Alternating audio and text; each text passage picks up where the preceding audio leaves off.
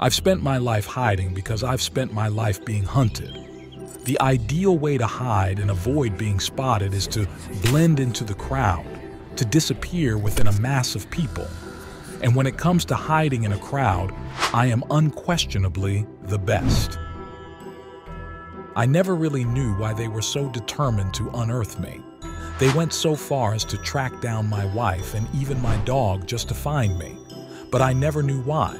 Perhaps it was because of my brother who was behind bars, or my grandfather who seemed to be keeping a heavy secret. I don't know, and I believe I'll never get answers to my questions. Of course, there were times when I was discovered, but quickly I would turn the page and go hide somewhere else, always within a crowd. Where is he? That's the question everyone was asking. Now I am old and no one is looking for me anymore. I have finally found peace, even though at times I strangely miss that game of hide and seek. Oh, excuse me, I forgot to introduce myself. My name is Waldo, and I wish you good luck in finding me.